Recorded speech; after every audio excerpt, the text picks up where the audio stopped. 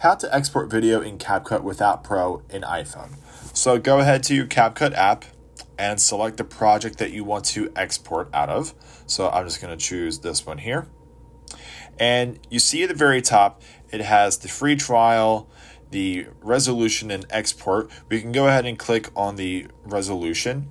And as you see, there's nothing checked on. So if I were to toggle on this preview at the top right-hand corner, you would toggle that on and you would need Pro to do this in an Ultra HD export. So I'm going to toggle that off. I'm going to uncheck this, and all you need to do is just go ahead and hit export at the top right hand corner, and then it's going to export. It's very simple to do. It's very easy to export it to your phone. So what we can do is just hit done, and then I'm going to come out of here and go to my gallery or my photos.